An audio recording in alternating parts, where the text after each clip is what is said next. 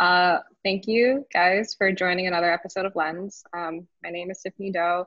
I'm stepping in for Hector today. Today's guest is Danielle Chen, a senior UX designer at EY Design Studio in Philadelphia, which is part of Ernest Young LLP. She does user-centered research design along with design and development, and she's based out of Philadelphia. Sorry, I'm tripping up. But she's a co-founder and CEO at Rekindling, a community that connects people through engaging and meaningful conversations on challenging topics.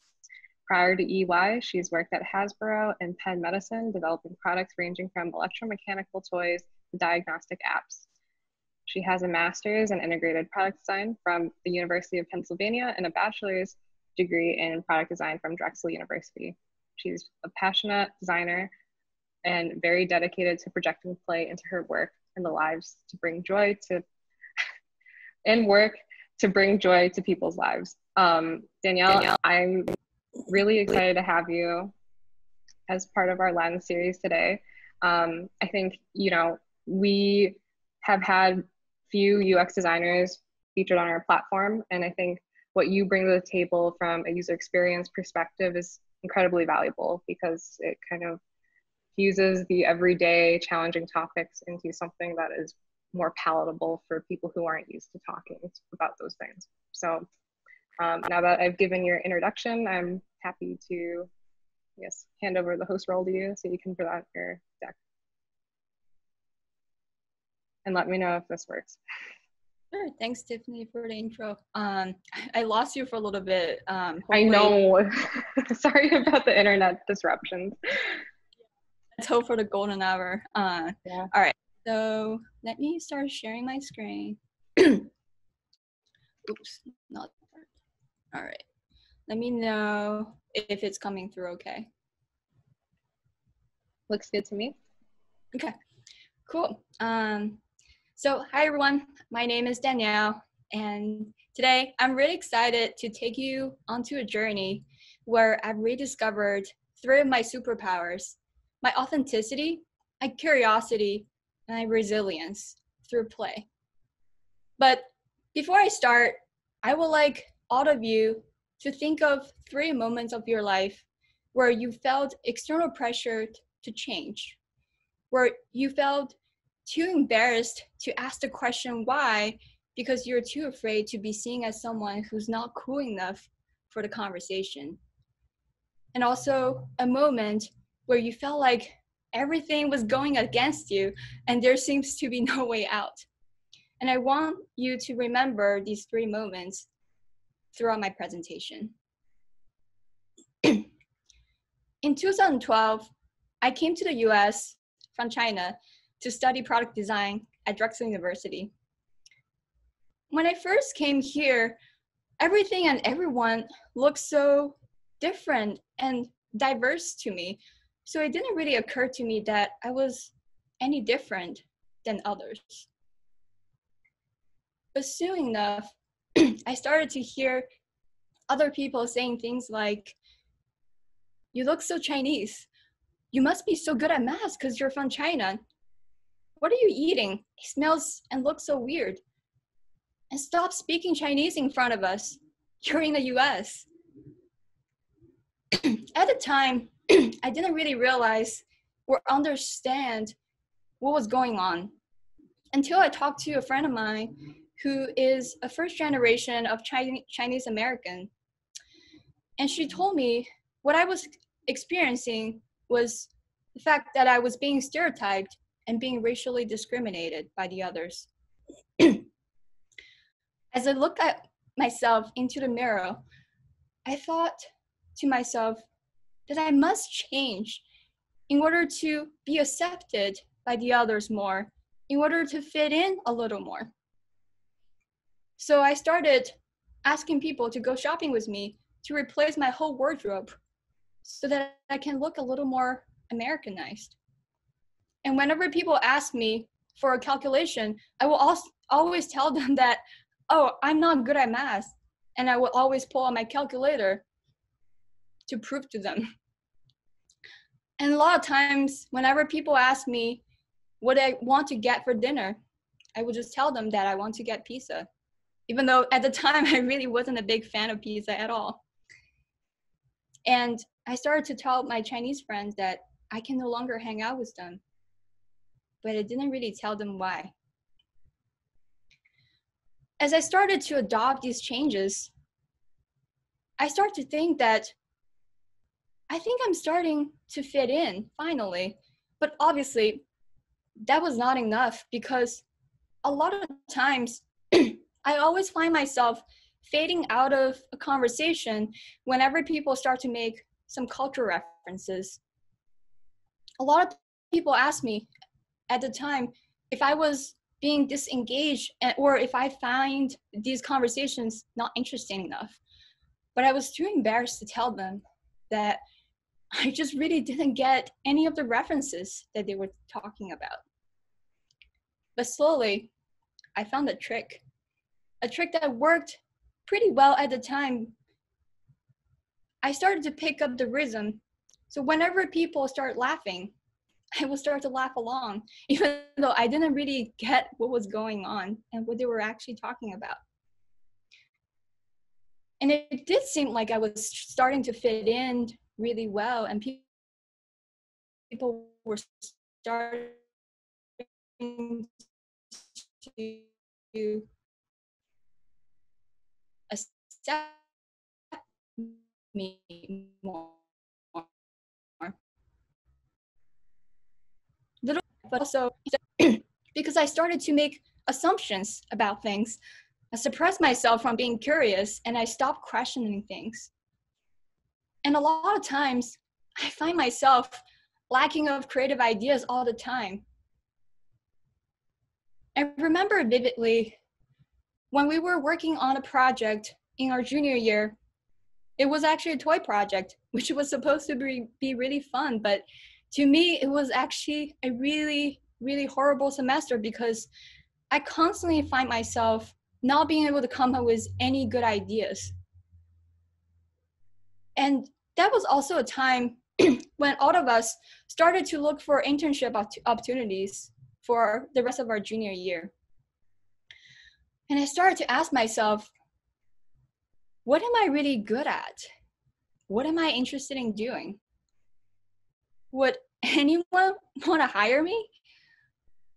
As I was struggling to find a job that I really want, or to even find a job that wants me, one of my classmates came to me one day and asked if I were interested in talking to a design director from Hasbro, because she decided to move forward with a different offer and decline the offer that was extended to her from Hasbro.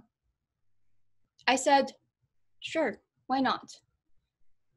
As I got onto the phone with the design director, she simply asked me a little bit about my background, where I came from, and things like that.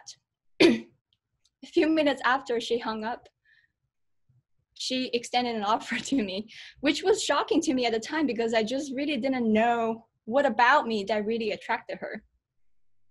And it was a little after I started working there for my internship that I realized that the main reason why they hired me was because the big project that they wanted me to work on for the summer was about a market research for the Chinese toy industry.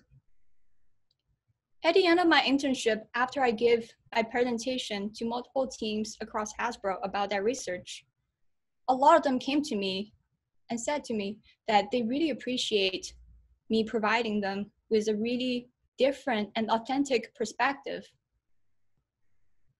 And also, at the end of my internship, I had a conversation with my boss and my mentor.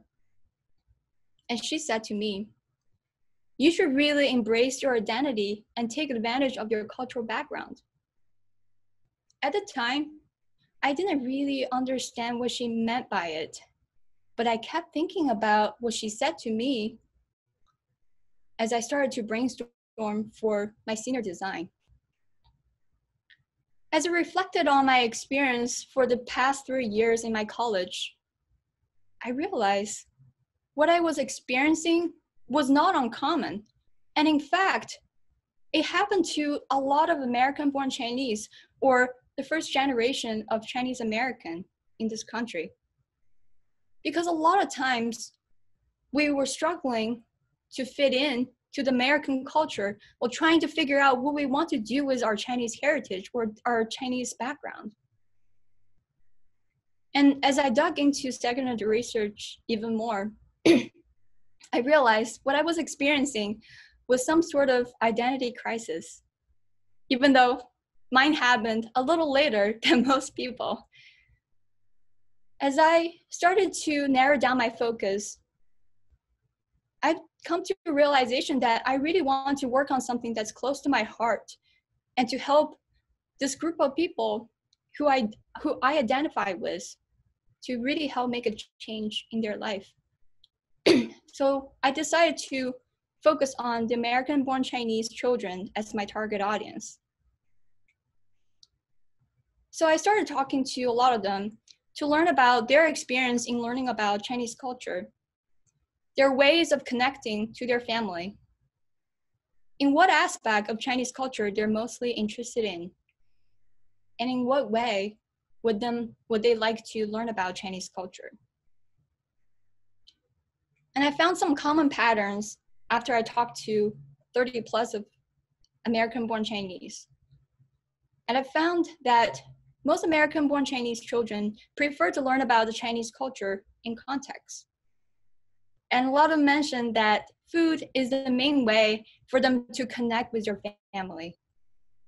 And a lot of them have told me that they're eager to learn more about the history aspect of the Chinese culture, but they have yet to find an engaging way for them to do so. So as I brainstormed a little bit more, I came up with this design direction that I decided to move forward with, which is to create an engaging learning experience that connects American-born Chinese children with their family, that educates them about the Chinese culture through the lens of food, as well as letting them explore the Chinese history and its impact to the rest of the world. So what I ended up creating was this product called the Chinese Learning Lunchbox. It's a monthly subscription service that will deliver fresh ingredients to your door. And each month, you will get a type of food that not only has a very significant impact in the Chinese culture, but also to the rest of the world. Through making the food, you're encouraged to make the food with your parents so that you can have some conversations. And in this way, you get to connect with your family, especially your parents and your grandparents, a little more. And after you've made the food and tasted it, you get to get onto this learning app that will teach you about how this food was originated in the Chinese history and how it expands to the rest of China, to different regions of China, and adapt to different versions based on different geography and customs. And you also get to learn about how dumplings have traveled throughout the world through trading or other historical events. And in this way, not only they get to connect with their family, but they really get to appreciate the Chinese culture even more. And of course, I brought a lot of dumplings to my senior show when I was presenting my senior project. I was really proud of this project, not only because I got really, really great feedback about what I ended up doing, but more importantly, I felt a sense of pride by reconnecting to my Chinese heritage. And finally, I was able to feel like myself again. A little after I graduated from college, I was able to return back to Hasbro for my very first full-time job, but this time at a different group called For Real. For Real is a line of toys that are animatronic toys with plush skin on top. You might not be able to see how complex these toys are, but they really are, because every single toy involves a large group of people, including mechanical and electrical engineers, sound designers, product designers, graphic designers, pattern makers, sculptors, and the list goes on. And because I was the least experienced designer on the team, I was put on to be in charge of the least complicated toys, which was understandable. But soon enough, I realized that I wasn't getting enough out of this experience. And I knew that I wasn't able to get or the answers or to learn about how these toys were made through working on them. So I started to find other ways around. One day, I saw this little bit kid from a coworker of mine, and I asked to borrow it so that I can start messing with those little bits to get a first taste of what coding feels like, how I can make those interactions that I'm seeing from those complicated toys to happen. But I knew that wasn't enough. And I knew that I wanted to take a more systematic approach on programming. And at the time, I was also facing some really challenging visa issues. So I decided to apply and join the Integrated Product Design Master's program. And funnily enough, the very first project that I got to work on prior to me starting my first semester of my master's program was to build my own robot. During those 4 weeks, that's what my desk constantly looked like. Partially because I was really disorganized and I was really terrible at coding, but also I was so eager to learn more and more about coding, and I didn't mind spending a lot of time on discovering what else I can do with programming, what other interactions that I can do with those lines of code. And I made an ambitious goal that no one thought I was able to make it. But by the end of the 4th week, I made my very first robot, Daisy the Dinobot. She's very expressive.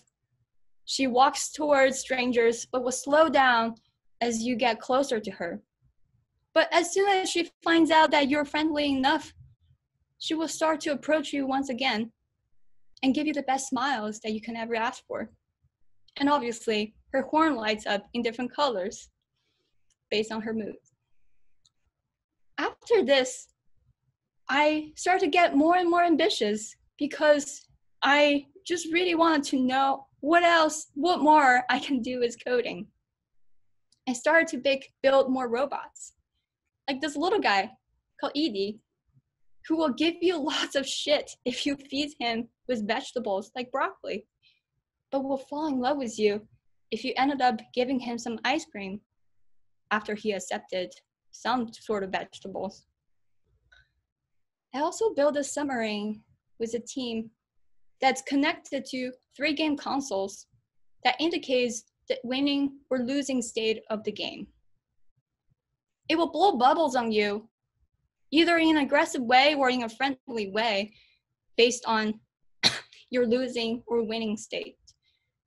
And it also plays some really interesting sound effect, again, based on whether you've lost or won the game. This project might seem really fun to you, and they were. But more importantly, to me, I realized as I started to build more robots, as I started to pick up more programming languages, I started to ask more and more whys. I started to find that piece of me that's being shadowed for so long. The curiosity inside of me has always been there, but I was just too embarrassed to show that to others. But now I'm starting to pick it up. Which leads to my next question that I asked myself at the time. Is building robots all I want to do? Again, I didn't have the answer at the time to this question, but I knew it wasn't gonna be yes. And luckily, I had an experience to work at Penn Medicine between my first and second year of my master's. One of the projects that I was in charge of doing was this app that's paired with an animatronic toy that will help make the assessment of cerebral palsy much more accessible, much more convenient, accurate, and more friendly, so that the parents can do that themselves at home for their newborns. During this experience, I felt very much empowered because I realized I was able to apply my skills to make a much more positive impact in people's lives. As I returned to my master's program after my time ended with Penn Medicine, I started to brainstorm what I wanted to work on for my second year final project. As I started to talk to two other people, we realized that each one of us have had some sort of experience with cancer. And as we dug into secondary research even more, we realized that cancer has made a huge impact in people's lives. As of 2019, about 18 million new cases occurred, which caused about 9 million deaths. So we decided to focus on the families who have been affected by cancer as our target audience. We started to interview with families who have been affected by cancer, as well as experts who have worked with cancer patients. We also went to some cancer support groups to find out what kind of activities they do there and what kind of conversation they are having there. We also read a lot about people's stories of their cancer experience. So talking to these people and also reading about people's stories, we have found these three common patterns. A lot of families mentioned that once they've entered this world of cancer, they find their communication is very much lacking. And even if it exists, there's often no structure to it. The information usually gets filtered from parents to the kids, which could cause more confusion and frustration in the family. And lastly, happiness usually becomes a secondary thing, and a lot of family bonding activities that they used to have no longer exist. So as we brainstormed, we came up with these three design criteria that we really wanted to include in our final product. We thought that the product must offer opportunities for regularly scheduled conversations. It must encourage each family member to share their perspective in an honest way. And it must provide an engaging experience to physically unite families. And we thought, how might we create a productive and fun user experience for fostering difficult conversations? And I'm about to skip 1,000 slides because we did tremendous amount of ideation and prototyping. And what we ended up creating was this board game called Rekindling. It consists of prompt cards with questions ranging from lighthearted to thought-provoking to cancer-related. Each family member is encouraged to answer to the question and share their answer with one another.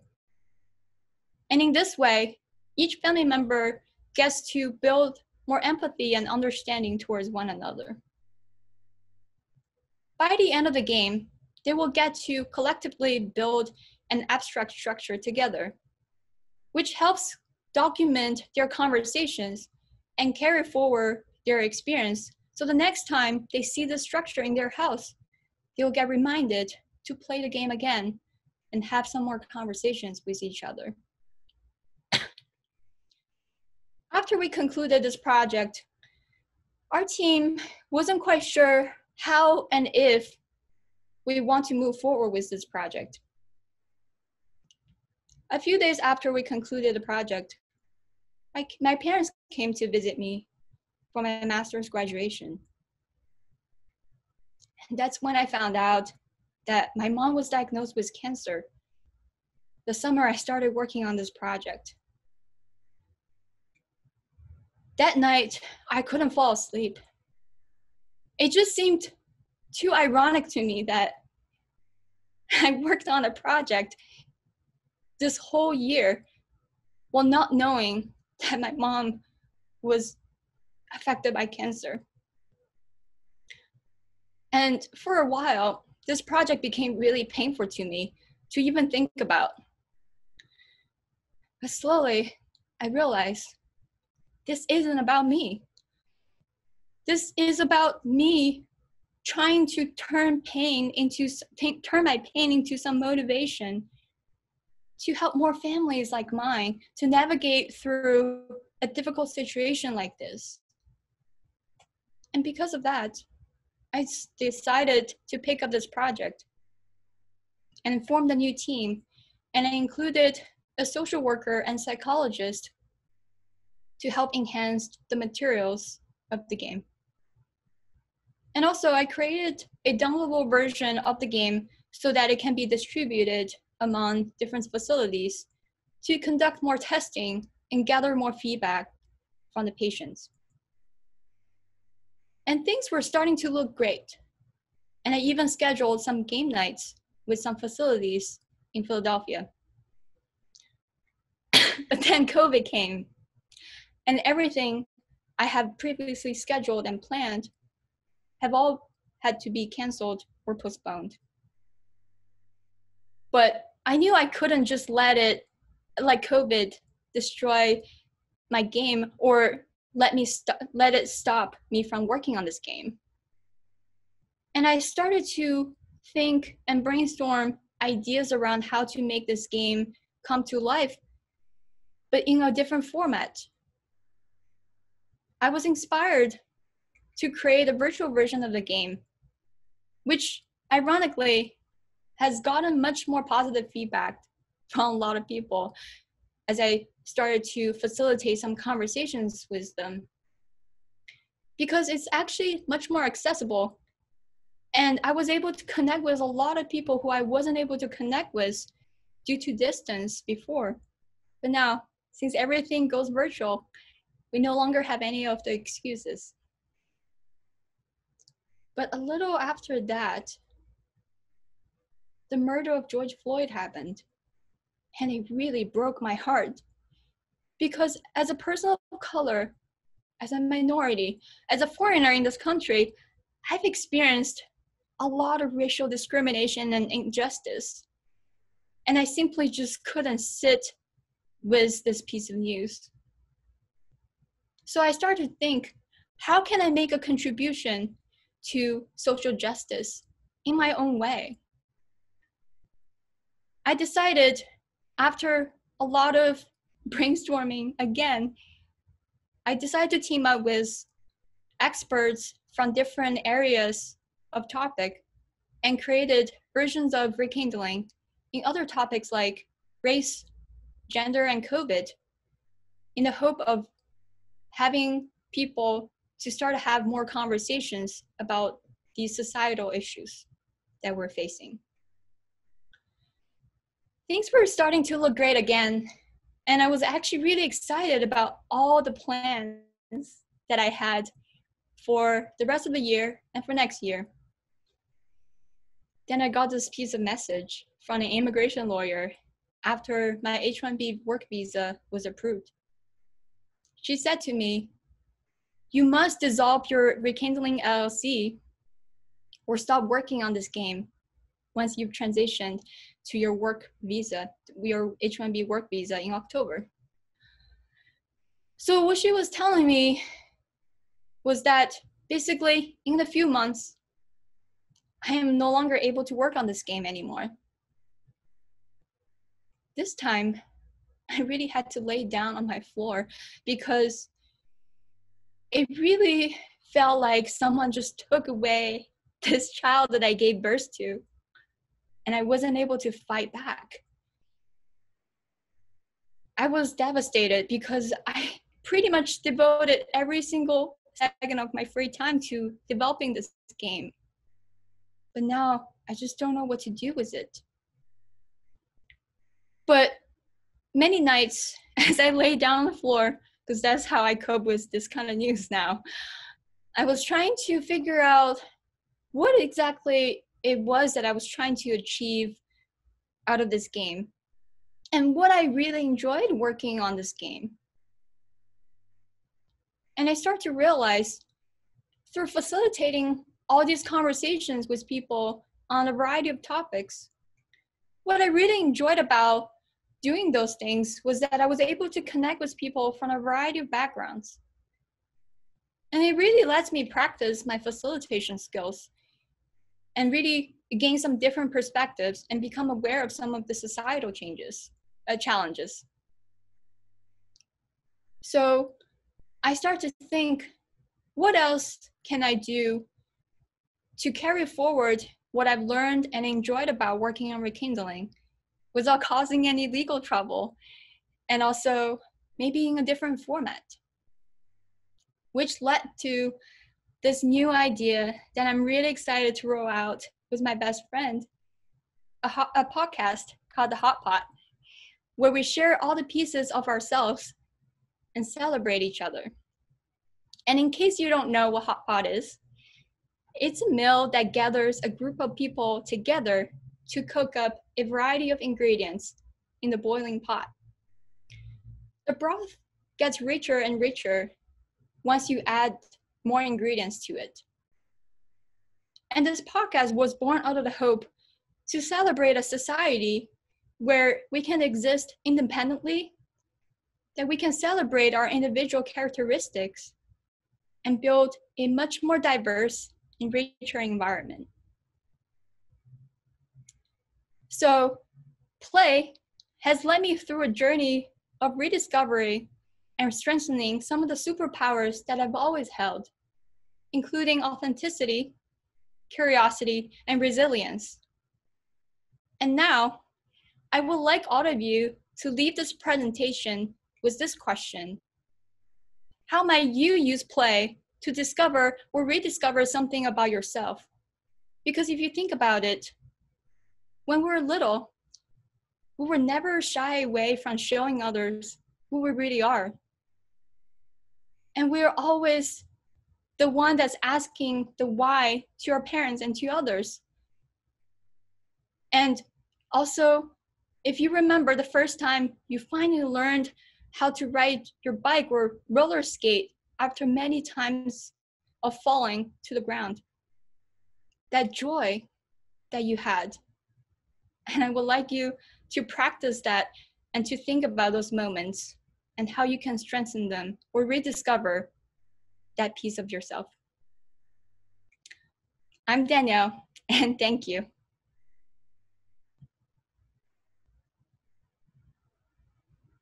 That was great. Thank you. I don't know how to stop sharing. I can't find my mouse. I think it's going to be up in the top Okay. right-hand corner. I'll share. There you go. Or at the very top of the screen, there's this green bar, I Okay. think. And then you say stop sharing. Okay. I think oh, wait, there.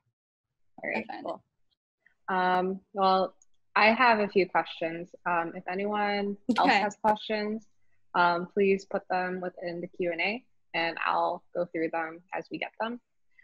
But one thing that struck me about you and your, I guess, identity as a designer, you tend to take your own personal experiences and instill them within your work. I guess my question is, how challenging is that for you to do, to take those personal experiences and kind of translate it into something? Your screen froze. Oh, shoot. Am I good? I think I missed 5 seconds of what you were saying. Okay. Sorry again about my network. Can you see me and hear me? Yep. Okay. I guess the question was, how challenging is it for you to take your own like very intimate personal experiences and distill it to something that can be offered to a larger audience? Because I guess the goal of a designer is to mass produce things for other people to utilize. Yeah, absolutely. Yeah, so I think so I kind of alluded to it a little bit. So when I was brainstorming for my senior design, when I was at Drexel, I knew that I wanted to do something that's close to my heart, but at the same time will be able to resonate with a large group of people who has experienced similar situations like mine. And so at the time I was reflecting a lot on a lot of conversation and my relationship with a lot of the American born Chinese friends that I had. And I realized that the reason why I was able to bond with them so quickly over a lot of the topics at the time about like identity and stuff like this was because of this common thread that we shared. And that kind of prompted me to think that what I'm going to design, this is not just going to be about me, but rather it's going to offer some positivity, or it will be able to help a larger group of people. But the reason why I want to come from a personal perspective is because I wanted to make this experience as authentic as possible that can truly resonate with others. So yeah, I think my advice is, obviously you can't just be designing for yourself, but when you start to think about some of your personal experience, start to think about how it might also resonate with others, which is also, kind of the hope that I have for this podcast, which is through sharing my experience as a minority living in this country, or a foreigner living in this country, that I will be able to connect with people who might have also experienced things where they had felt they weren't accepted by the society, or they felt discriminated against based on a stereotype. That's awesome. I guess with, your background between, oh no, I think I'm frozen again. Oh, between your undergraduate education and your master's, what would you say each experience offered to you as an individual? Like, what did you learn within your era for undergrad, and what did you learn in your era as a master's degree? See, I've been thinking about this a lot recently, because I think what I really appreciate about my experience at Drexel was that I learned a lot of hard skills. Like I learned a lot about sketching and woodworking, prototyping, but then I realized it wasn't just about the hard skills, because now whenever I'm trying to make sense of an idea to others in the quickest way, I will always be able to find a way to communicate that with others, because I have a variety of skills that I've gained from my undergrad experience. But I think, even though I didn't really choose to pursue a master's degree, I mean, I always wanted to get a master's, but I didn't know if I was gonna get it this soon. But obviously, my visa wouldn't allow me to, work longer at Hasbro. So, but I was really, really grateful for my experience at IPD, my master's program, because I think one thing that I really enjoyed was this collaborative environment, because for IPD, I don't remember if I explained, but the reason why we're called integrated product design was because we have students coming from all sorts of different backgrounds. So especially in design, engineering, and business. So every project we do, except for the very first project that we did, was individual, but everything else was collaborative. And it was almost like mimicking the real work environment, because I constantly have to communicate with others who might have not come from a design background, but they were also able to teach me about like other skills and other perspectives.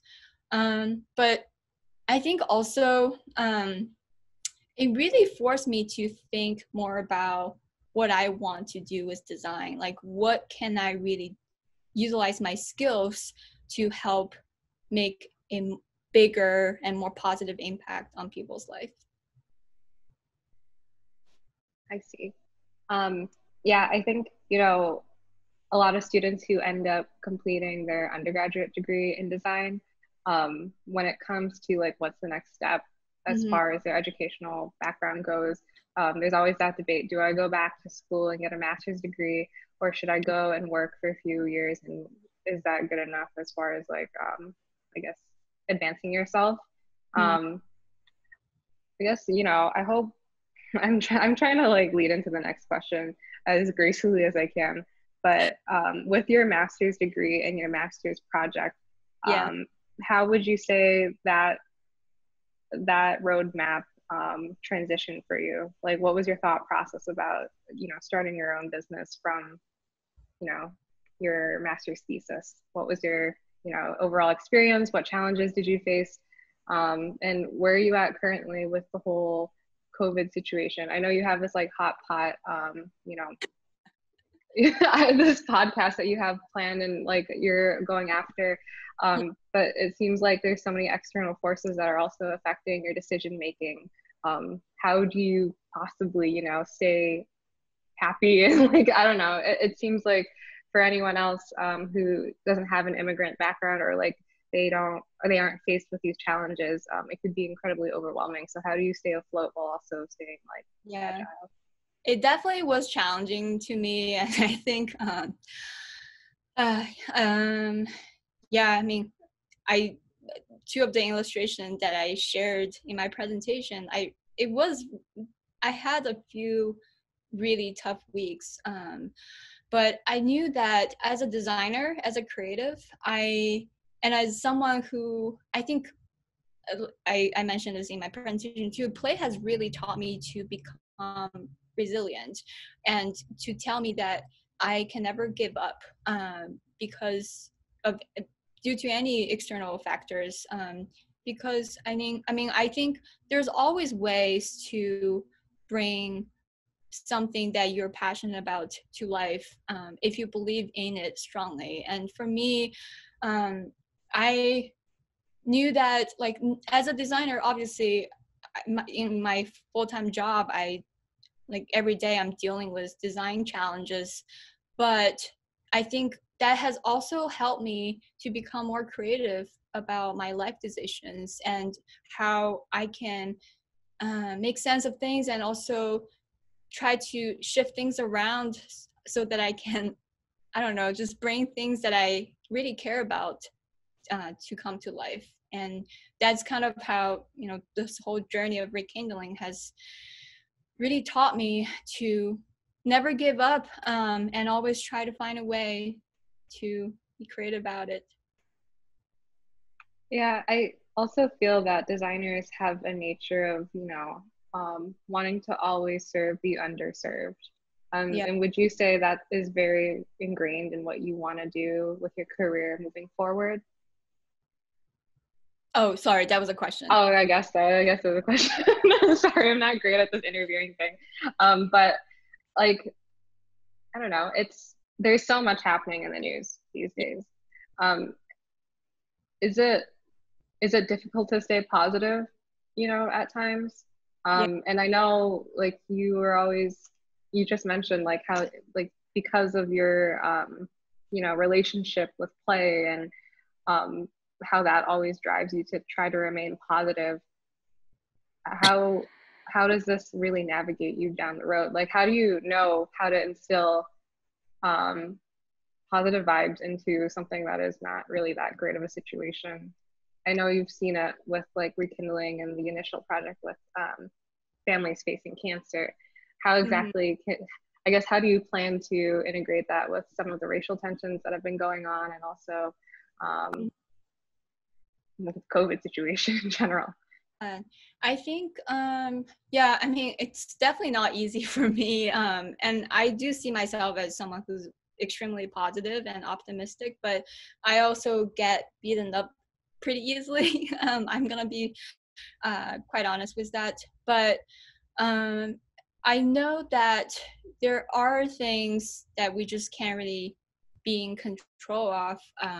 So I tend not to spend time and energy on things like that, but rather I try to seek for ways to one, help me, I mean, when it comes to like racial injustice and all the news that's been flowing around, I think what I've been doing is to raise awareness to people, but in a, I guess, in a more approachable ways. Like I've also been following Happy Data from Georgia Loopy for a long time, and I really like the way she kind of displays all the information to people. A lot of the really heavy data, but she used graphic to really break it down so that people can make sense of all the data and also be able to stay connected to the news. And that's what I'm hoping to do as a designer and as someone who's deeply passionate about,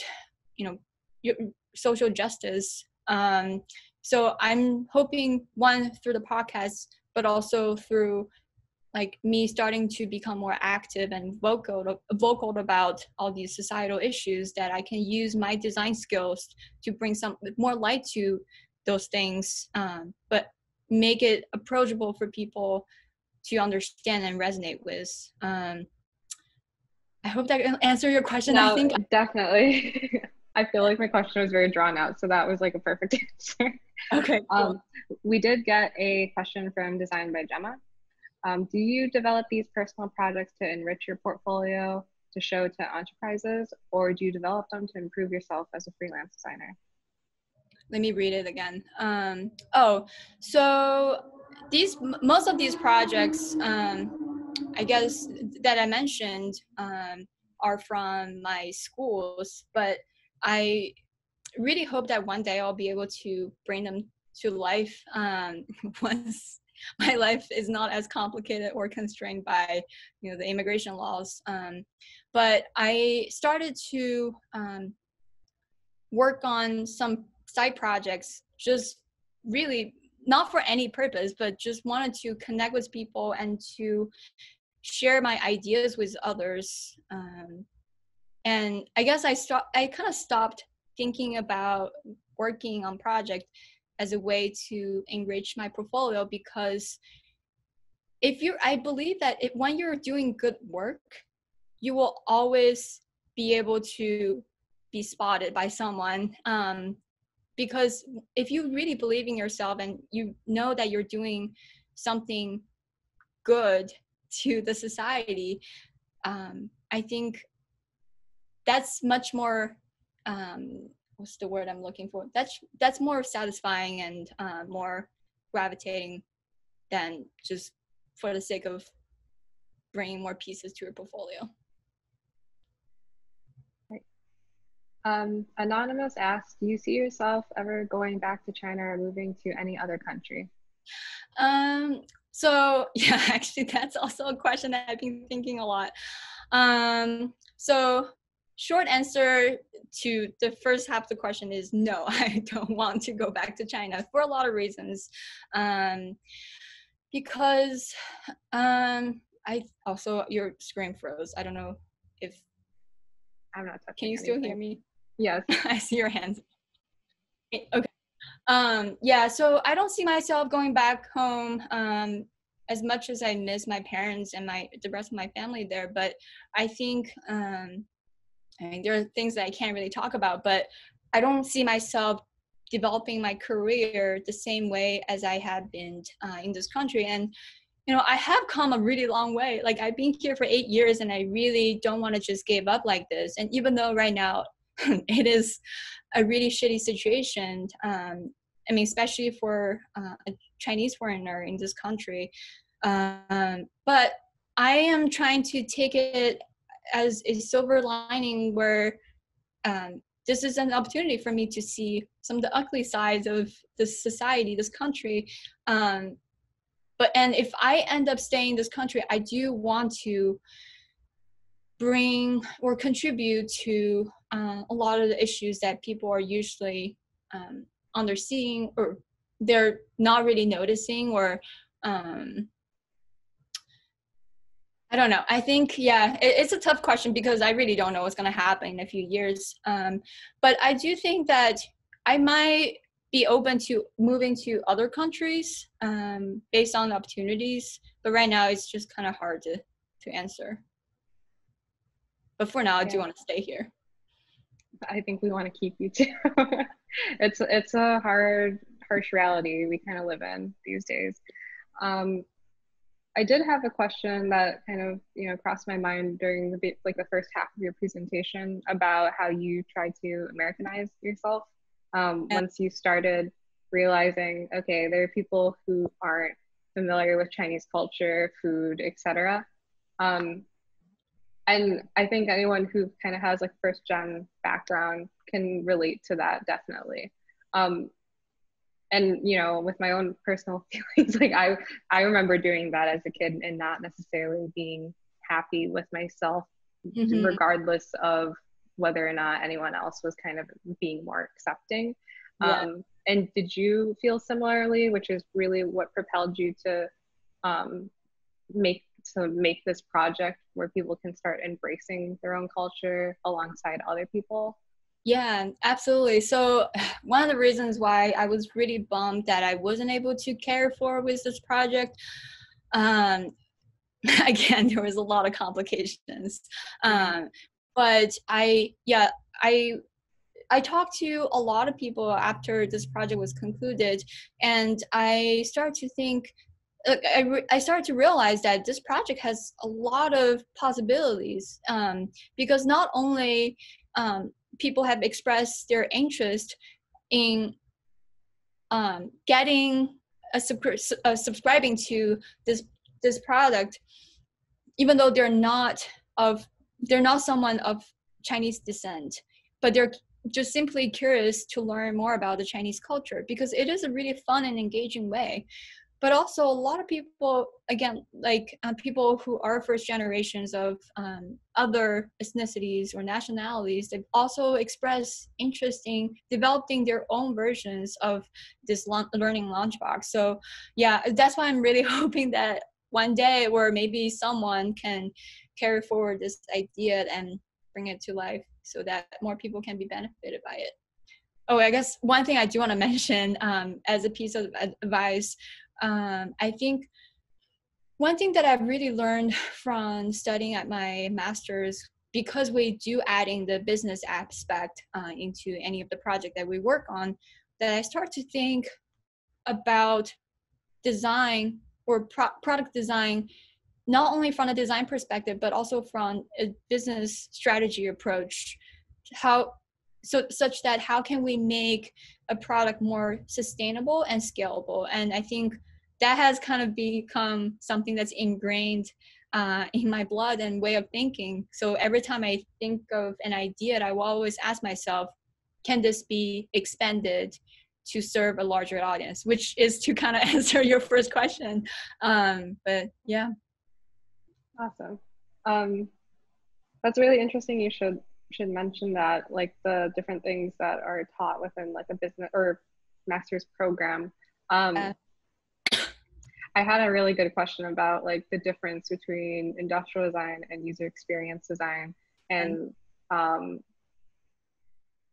so I don't know like if this will make sense when it comes out of my mouth, but user experience to me ties back to the general like end-to-end experience of a person using a service or a product.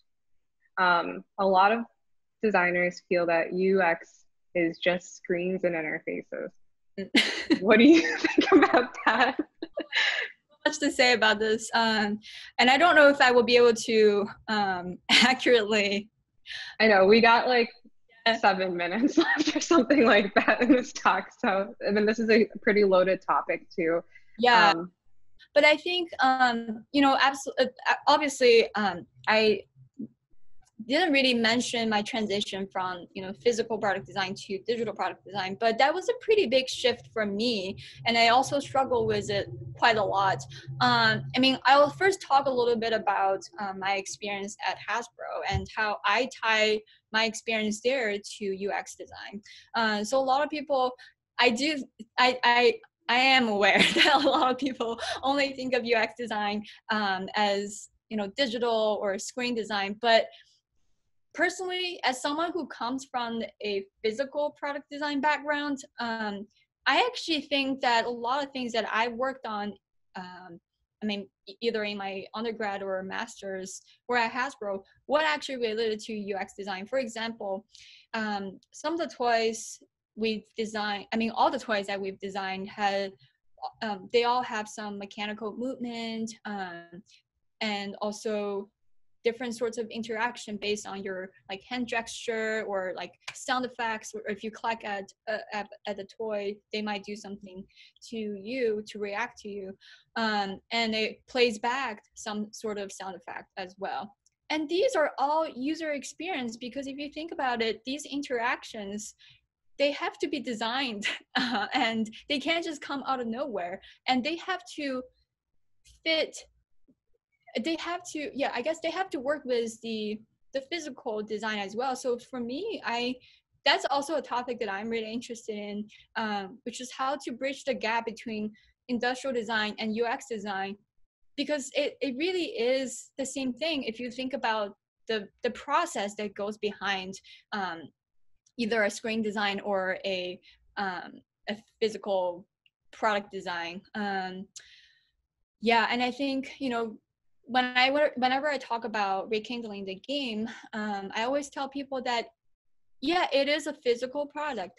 But if you think about how we've designed the game structure, and how we, even the format of the game, it being, it's not really round, but it being a full shape, is to really bring people together, even though it is in a physical sense, but that interaction has to be carefully curated. So that's how I will put it, and hopefully these examples make sense. Right. Yeah. And I guess I wanted to ask too about, design school, because you've gone through your product design undergrad and your master's. What do you wish they were teaching more of in school? Yeah.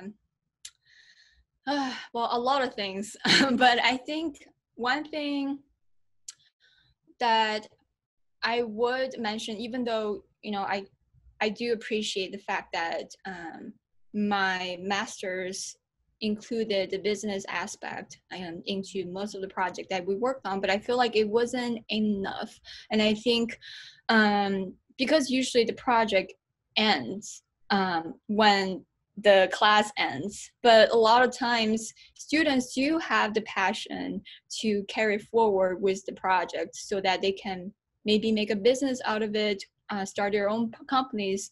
But I don't think we were given a lot of opportunities to do so most of the time, partially because of the time constraint, but partially because of the resources that we had. It wasn't enough, and we didn't have enough mentorship on that. I think that's one thing that I really wish that I was taught more of. And also another thing I really want to mention is that, we had a lot of group projects, both in my undergrad experience and also my master's. But group project is not easy, and I think people know that. And that's something that you can't avoid when you enter the professional world. And I think I was lucky that I have had some good group project experience, but there were still a lot of frictions and tensions that I just didn't quite know how to resolve. So I think I was hoping that there was more mentorship on that, or maybe it's not really on the professors anymore, because I think most of them do have some professional experience, but if we were to have some sort of mentorship with people from the industry, I would be more than happy to get my advice to the students if they're struggling with their group project, because gosh, I had a lot of struggles with that as well. But yeah, that's the two things I can think of right now, but obviously I think there's definitely more. Right. Yeah. Cool. Well, we're almost out of time. Trying to think of a fun question to end on. I guess what's next? What's next for you? Where do you see yourself in the next couple of years? And where do you hope to see the state of the country, for that matter? I don't know how to answer, but I do think that in November we'll get to see some changes, because there's just too much suffering right now. And I personally see myself doing more work that's not just about design, but more so I want to bring in more voices about some of the societal challenges that we're facing, and integrate that into my creative work. I'm not gonna call it design, because I do think like podcast, writing, these are all creative work, even though they're not necessarily design. But as a creative, I'm always looking for different and more ways to expand my skills, and also to connect with more people. And I'm really hoping that's one thing I was debating whether to include in my presentation or not, but I mentioned this to you, Tiffany, that I was offered to teach a class that's in the same topic of my presentation, which is design and play. And I started working on it without realizing that, I actually wasn't able to do so because of my visa training. And it was a pretty shitty thing for me, because I mean, obviously it was a pretty good recognition for me to be offered to teach a class, but at the same time, I guess more so I was so excited to kind of pass down my knowledge and my experience and my expertise to some aspiring design students. So I'm still trying to figure out a way to teach this class in some sort of format and be able to connect with design students, because that's something I'm also really passionate about, to educate young designers, and I mean just connect with them, because I think the most thing we need right now during COVID is more human connection. So I'm also brainstorming a lot of different ways to connect with others in a virtual format. But yeah, but all in all, I wanted to be more vocal, and I want to help more people to connect with each other, and also to help bring more positivity to the society that we live in. So well, I think you're definitely excelling at that. I guess following your feed in the last couple of weeks. I am really proud to know you as a designer and as a friend. And we're happy to have you on Lens, and I'm sure Advanced Design, with our platform and message, we'd be happy to welcome you back in whatever method we can find. So I guess, this is Lens, and this is Danielle Chen. Give her a follow on Instagram, and we'll, I guess, hopefully get in touch again pretty soon. Yeah, thank you so much, Tiffany, and thanks for having me. Thank you. All right, guys. Have a good weekend. Bye. Bye.